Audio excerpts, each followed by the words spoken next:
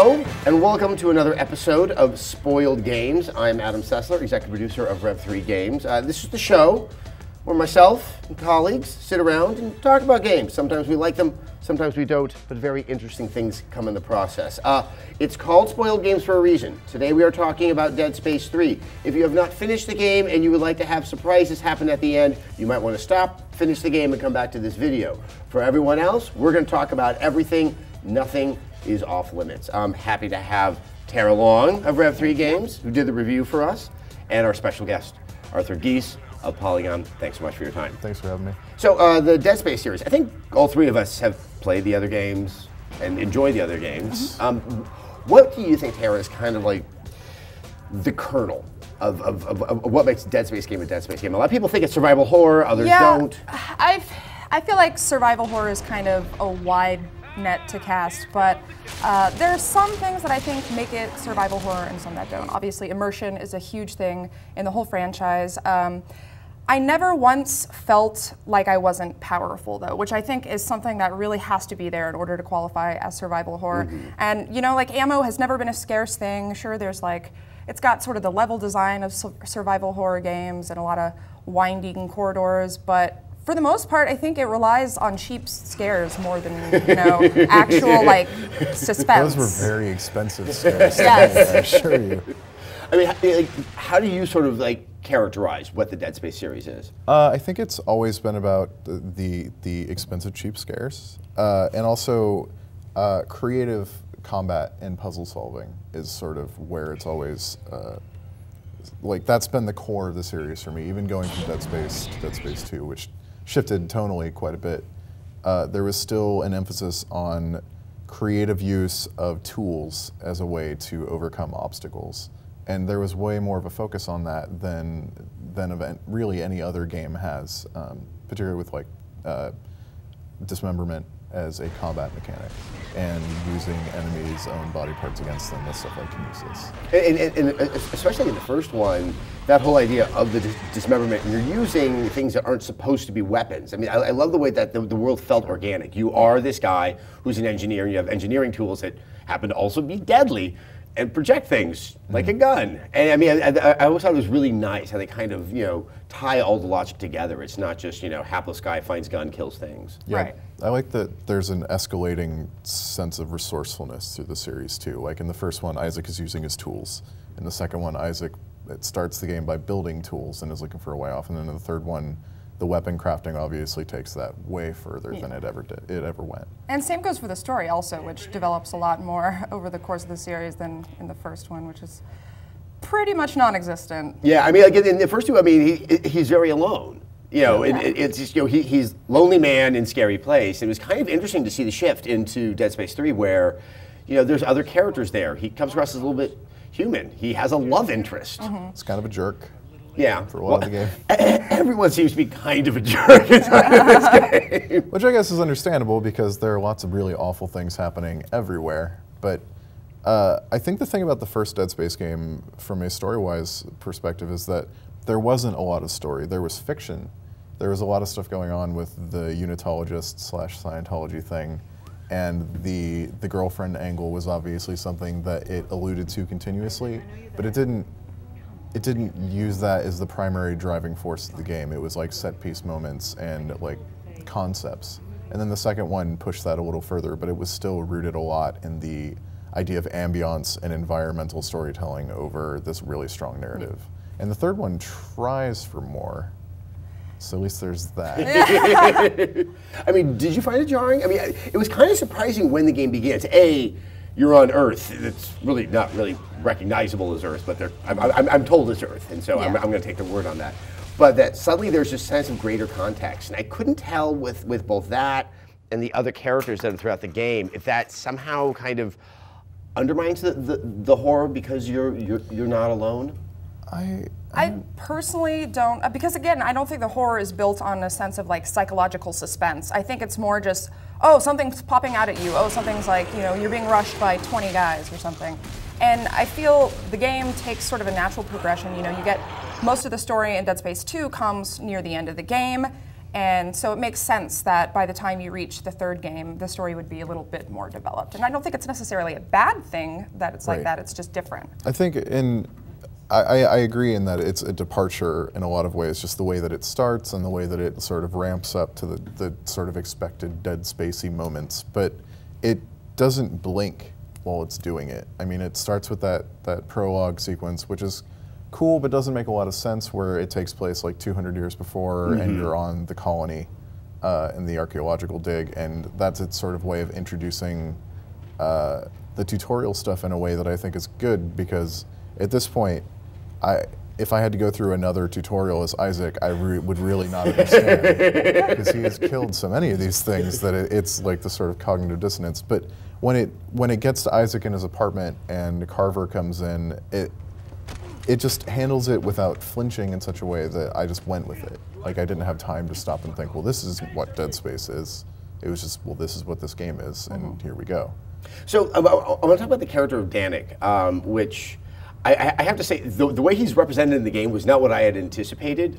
This kind of smooth-talking English accent and kind of a neo-hipster. Clark, and here we are, the marker homeworld. He's kind of the religious zealot that's going to bring about the end of the universe. I thought it was a very interesting choice, and I actually almost wanted to see him show up more in the cutscenes. I don't know if I want to deal with that much more of him and his followers throughout the game. I mean, you find like text logs throughout the game of communications that he's giving to his flock about what's happening, and the thing that's kind of interesting about Dead Space 3 from a setting point of view is how really awful everything has gone across like colonized space between the end of Dead Space 2 and the beginning of Dead Space 3, to the point where there's been a religious revolution. So hearing him talk to his flock about how it's a good thing that everyone is going to die, that they're going to, that they know now like what convergence is, and that they're trying to spin it now as a new part of their sort of like theology, is really interesting. Danik, okay, he seems like the central bad guy, and then at the very end of the game, it's like you kind of see him off in a corner, and like a big stalactite just kind of comes and impales him, and it was like I was a little bit. I kind of thought there was going to be something a little more, something greater, something more noble for this character. I do feel like his character was sort of just there to act as a centralized villain, and near the end of the game, they were like, "Crap, this game is actually about Isaac." You know, and his whole situation, and so they just sort of killed him off so they could really focus on Isaac's story. It's a sort of ignominious, like Indiana Jones movie villain death. Yeah. Where it's like, well, no, it wasn't Isaac that did it. It was fate. Yeah. That killed him. He was such an asshole that he had to die by stalactite. Well, it's also guy with glasses and British accent, massive monster that's warping around and slapping people, and is actually much scarier. Yep. Now, going to the combat, and what was really the sort of the core of the game, so many people wanted to regard this game as somehow a Gears of War-ification of Dead Space, and I did not see it that way. I mean, it really seemed to be the same kind of very solid, and I find very satisfying combat that you've had in the other Dead Space games. I feel like the people who said that are people who haven't played the full game and don't know the extent to which that's true, because there are shooting segments that do feel very Gearsy, but they're such a small overall part of the game. I feel like it's almost negligible. I mean, first, the cover system in that game is terrible. Yeah. So ever and using it's not very system useful either. I mean, you don't need it. It's an awful mistake. But also, I think that the last two Dead Space games gave a little bit more of opportunity to make it the survival horror game that some people wanted it to be, and there's less of that. There's less room for that in Dead Space 3, because they are definitely throwing more things at you. They definitely want you to use heavier firepower. They definitely keep throwing things at you, saying, "Hey, here's this new thing, try it." And the other Dead Space games, you could go through those games using only the plasma cutter, and most people did. Most people didn't use anything except for the plasma cutter, or maybe the javelin gun, because there was that one part with the chargers where it said, well, you should probably use the javelin gun. Yeah. It's good to take the game's advice when it says that. Yeah, and so there's, like, if you only have one weapon, you're only using one type of ammo, and you're sort of actively being discouraged from using the guns because the plasma rifle in the first Dead Space was terrible. Then I think that fosters this sense that I have to be careful with this one weapon. And in Dead Space 3, it's not. It's combat all the time. And for me, I was thinking of Banjo Nuts and Bolts way more than I was thinking of Gears of War, because I was always looking for that new thing that I could use to rearrange my stuff. Banjo nuts and bolts. I see your logic now. That's not the game that I ever invoked. You were saying, Tara? I just, I feel like the third one took a lot more risks than the previous two, and that's why I'm willing to sort of forgive things like the cover system, because it's not a huge part of the game. And it's also like they were trying something, It may not have worked necessarily, but Sure. I think it makes up for it in other places like the weapon crafting. But also, I mean, there is something very satisfying about the combat. And you're talking about how, like, a lot of people just use the plasma cutter. I'm one of those guys. There's something about that gun that I just really, really enjoy. And I've never been able to put my finger on it. It's one of the most deeply satisfying weapons I've played in a video game. It cuts things off. It does. I guess, yeah. I guess it's maybe the, if not puzzly way that you're just kind of, it's so meticulous and it's so deliberate that you really feel like you're accomplishing something. You're not just blindly firing. I barely used it during the third game, actually. As soon as I could make another weapon that actually performed decently well, I was like, so long. I mean, it was a fairly dynamic system. I mean, once you get the sense of, okay, I see how this works and I see what the logic is. I mean, there's some odd weapons you could make. Sure, and I mean, the thing that's interesting to me is listening to people talk about this game, and I hear a lot of people say, well, you only have to use this weapon to play the game. But every time I hear that, they're talking about a different weapon. Like, everybody finds this one or two weapon combination that fits their playstyle, and they stick with it. And I didn't necessarily do that. I was experimenting through the end, except for I'm very solidly on Team Force Gun. Like, I used the Force Gun the entire game and just added different things to the top and bottom of it. And the Force Gun is the one that you sort of charge up. No, it just, you fire it and it knocks things over. That's right. And that was a very convenient thing to do. But with, like, I would use the plasma cutter and throw like a ripsaw underneath it or throw a blowtorch. I was constantly, well, what is this new thing that this weapon can do? And I really liked experimenting with that. And so it's interesting to me that so many people still gravitate towards specific configurations. Yeah, especially since they didn't really, there's nothing holding you back from experimenting with weapons, because you could dismantle them just as quickly as you could build them. And there are so many benches. Yeah. Yeah, they're always there, and it's kind of like, okay, let's see what I have. What can I tweak? What can I play with? I mean, it's this nice kind of respite throughout the game to just kind of sit down and say, okay. And I think it did also allow them to open up some of the combat scenarios more, that they could throw more enemies at you. I don't think they did a very good job telegraphing to you that, hey, you might want something that's better crowd control for the next hour, but I definitely saw collections of enemies I had not seen in the previous two games. Yeah, which is something that all the new Dead Space games, I mean, they all have, some new enemy type. When it comes down to it, I feel like they're all sort of the same at the end of the day. Like, some will run at you, but that's true of most any game with enemies like that. Did you feel like the enemies that changed depending on where you shot them, like, made much of a difference? EA really played that up. Yeah, I actually, I kept forgetting, because it takes, a lot of memory space, I feel, to remember, which enemies act a certain way, and they all sort of look the same in the dark a little bit, except for the ones that are incredibly gruesome. So I actually didn't even obey that a lot of the time, and I still had plenty of ammo. I have to say, this is one of the scenes that really got to me. The other mechanic of the rolling dodge, which really only comes into play with the Snow Beast, which I thought was probably the weakest kind of major enemy. I mean, there's the regenerating necromorph, which I was kind of expecting that. More manageable than they were in the second one. Yeah, but the Snow Beast, it never really made sense how you're supposed to how they want you to be playing that. And it looks like they want you to dodge. The dodge doesn't seem to work. And then there's the second encounter, and this is my favorite, where the first time you see him, big open space. Cool, okay, I get this, I'm gonna run around and shoot him. And I was like, smaller space, and there's crates. So every time you're trying to get out of the way, it's like, oh, I ran into a crate. This is the part where you have to shoot harpoons into him, right? Yeah. So when I was fighting that's him, the third sequence. It's the second part. Right, Yes, you fight that guy 3 times. The third time I fought him, where you're supposed to shoot harpoons into them, I didn't figure that out until really late, and I had used most of my health packs. And then I get over to the left harpoon, and I realized that I had shot off one of his tentacles, and it was blocking the harpoon, and it was still there as a physics object. Oh, could you blow it away? I could have lifted it and moved it with kinesis, but as I was starting to, he smashed me. Oh. terrible. I'm sorry. I remember I died a very few times disappointing. during that I sequence. died quite a few times because there's also that I need to run. There's something behind me. I also need to somehow read the environment. I mean, and with that in mind, there are puzzles in the game. There's almost like the mini games when you're hacking something like that. And then there are the other puzzle elements that use your stasis and your kinesis. Yep. And I thought they did a fairly good job of telegraphing to the player how you're supposed to get through them. But yeah, there's always that sense of urgency. Because something's about to kill you. Exactly. That it really, I think, is challenging to try to design a sequence where you can handle those two things at the same time. And we were talking a little bit about character action games that had puzzles that would kill you if you did them wrong. And one of the things, Dead Space toes a very, very narrow line about making puzzles that can kill you but won't kill you unless you really screw up.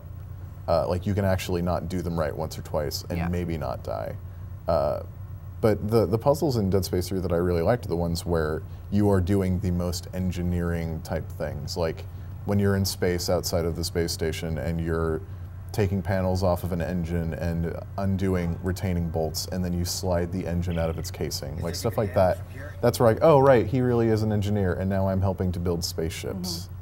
And yeah, he isn't the naive that you are as the player. Right. Like, he actually is Isaac Clarke in those puzzle sequences. I'm not just putting blocks into holes and things turn on, although you do that too. That is what engineering is. Yes. Now, you remarked, I mean, that is a really cool sequence when you're kind of just floating in space, you're seeing the debris. I mean, it was probably one of the most interesting space sequences I played in the game. I love the zero gravity sections in this one so much. Yeah. It just takes it so much further than it's gone before. And like in Dead Space 2, when you were in zero gravity spaces, that's when it allowed you to move in every direction, but they were usually in like enclosed areas. And granted, there are like points where you can't cross in Dead Space 3, but the area is so big that there's a ton of stuff to explore. And actually, if you do explore, you can find some random stuff, including collectibles.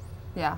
And then other stuff like, if you shoot specific panels on spaceships, there's always oxygen behind them. Yeah. Like little touches like that. It's like, oh, so this may have been actually a spaceship. Which is, I thought was the nice touch, because there's that sense that, okay, is any of this worth it? Like, the world is pretty much over by the time that they leave Earth. I mean, there's, the necromorphs are there, the Unitologists are pretty much, screwed everything up. And that sequence in the graveyard, I think, kind of underscores that sense of, we're all dead. Yeah. I mean, it is a very, very, very grim world. The game is very long. It's one of the longest sort of single-player games. Granted, there's co-op. I played it in a while. I started to wonder if it needed all of that content, or if it didn't really have enough rabbits in the hat to pull out to actually justify that. I feel like it's a testament to just how well-paced the game was that it managed to be interesting for that long. I mean, I never once felt bored at all while I was playing. I also did pretty much all of the optional missions, so I ended up getting like at least 20 hours out of it. Yeah, I think I hit like 22. And the only thing I would say is that there are parts that feel like they're present so that it doesn't feel like it's on rails. Where you're going through areas that look the same and you're fighting a spitter and guys that pop out of the vents, and then the scorpion tail guys in basically the same room over and over again.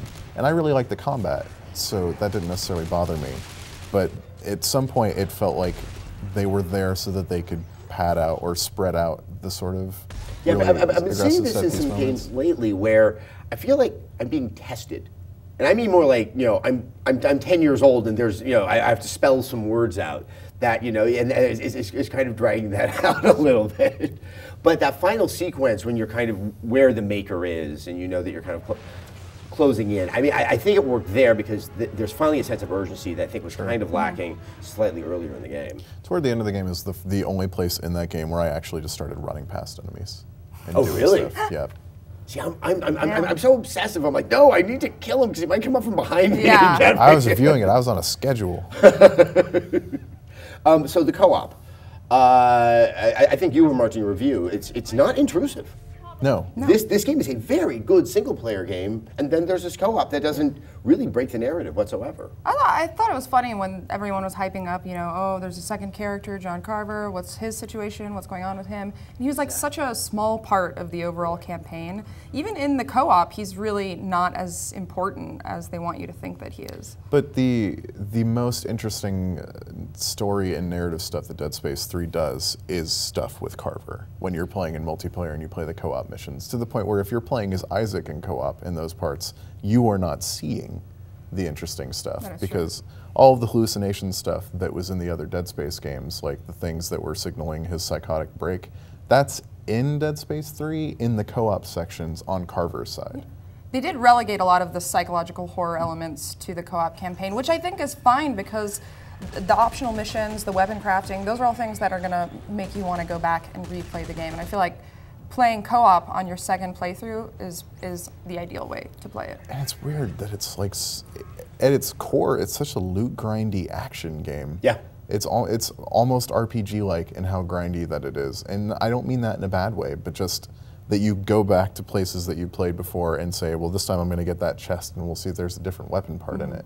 That is the strangest, most surprising thing about it. And because of the weapon crafting system, I mean, there's that sense of reward that I think makes the replaying of it so much more satisfying than other games. I mean, it's just like, okay, I want to build some other stupid weapon and see how far I can get with that. Right. So let's talk about the other aspect of the game that's probably drawn the most attention, and that was the use of the microtransactions, which I'm going to say, I used them. I have to hand it to EA for doing one thing that was quite clever, that you don't see tungsten very often, if ever, in the beginning of the game, and you start to realize that's really important if I want to have these really badass weapons. And so I'm like, all right, I'll just buy some. It's 80 points, and I saw myself doing that. Later in the game, it turns out you can actually start getting quite a bit of the tungsten. But they played a good one on me, and I wanted to try a cool weapon. I actually didn't even realize until like 5 or 6 hours into the game that you could dismantle your weapons and collect resources from them. I didn't know this at all, actually. So when I first saw the microtransaction thing, this was my reaction. I was like, oh, ew.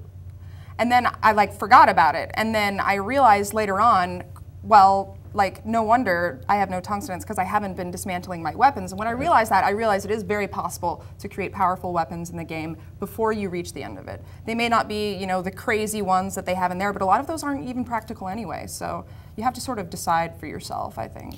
The weird thing for me is that I played through the game first on a debug console. So the whole market system on a debug console was basically you have unlimited money because there's like credit cards that don't exist. So this is a situation where I could have literally bought my way to the end of the game. But I didn't, because it just didn't occur to me, because there's like there's a pretty defined curve in the way that it gives you stuff to make and to upgrade your suit with and all of that. But when I played through it again on retail, like on like the normal Xbox 360, I actually did buy one of the resource packs a couple of hours in, because I had gotten so accustomed to using the other weapons that I didn't want to slum it with the early stuff. Yeah, it's true. I feel like they could have avoided a lot of the vitriol against that just by unlocking some of the later weapons after you reach like certain chapters in the game. Like, once you get to chapter 4, then you can start to build these crazy weapons. So people don't feel like they're at such a disadvantage from the very beginning. Yeah, which I don't think you are, but there's those options. I had not considered this idea that you just brought up. Could the microtransactions be there more for second or third playthroughs, or with co-op, where you don't want to have the full languid experience of it, and you know, like, you kind of know it's around the corner, you might want to be a little bit more efficient in how you play through it. I doubt that's how they designed it, but... No. I think the sort of frustrating thing about the first few hours of Dead Space 3 in particular is that the plasma cutter, because it has become the weapon that's synonymous with the game, just doesn't feel as effective as it did in Dead Space 1 and 2, and that's because it doesn't have any upgrades and blah blah blah, and you're supposed to use other weapons. But it took me a while to get over that sort of thing where I'm used to using this one weapon. That is my constant companion, and my constant companion isn't serving me as well as I want it to. But once I started getting upgrades and all of that stuff, it became less of an issue. Yeah, I mean, I think the fear sets in the beginning, and then you slowly sort of overcome, and you understand what the logic is of the weapon crafting and everything, and you really slip into it. So let's just talk about the very, very end of the game. Isaac dies, sacrifices himself. Oh yes, I never saw that one coming. Or does he? Or does he? And do you think that they've opened the door for Dead Space 4? I know this is a point of discussion right now, if it actually exists, if it was canceled, but ignoring all of that, I mean, does this series have a place to go? I mean, they opened the door with those last few words that Isaac says after the credits. Yeah, obviously. There's always an open They can. Is there a even satisfying way for even the in the most series to final go? story? You know what? I feel like they could actually continue the series and maybe not make a proper sequel, but focus maybe on another protagonist or something. It seems like a primary or prime opportunity to take the series backwards, like to do like the discovery of the original marker as an example, because they lay the groundwork that awful stuff has happened every time a marker has been found, without fail. Yeah. Like that, it has always gone catastrophically badly for every civilization, human or otherwise, that's found it. So all they have to do is discover that marker somewhere else, or go back in time to when Altman found the first marker and everything that happened around that. I think that's it for our discussion of Dead Space 3. Tara, Arthur, thank you so much for joining us. If you have sat through this and know nothing of the game, then I should encourage you, go read Arthur's review on Polygon and definitely see Tara's review at Rev3 Games, youtube.com/Rev3 Games. That's it for this edition of Spoiled Games. We will be talking about more games down the line. So come join us. Having a conversation. Don't scream.